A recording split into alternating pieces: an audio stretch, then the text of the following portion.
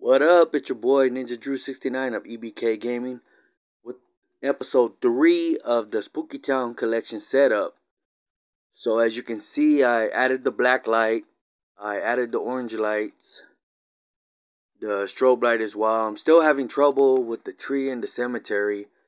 It looks a bit different when it's dark. So episode 4, I'll have a more darker version so you can see all the effects in the background better. But it's coming along pretty decent. I'm liking it so far.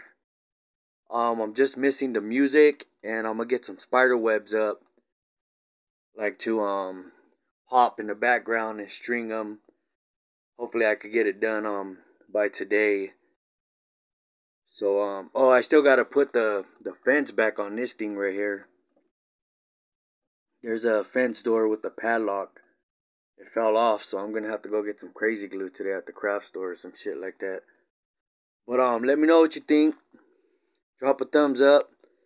Let me know if I should make some changes or move some stuff around, but I like the way it's coming out so far.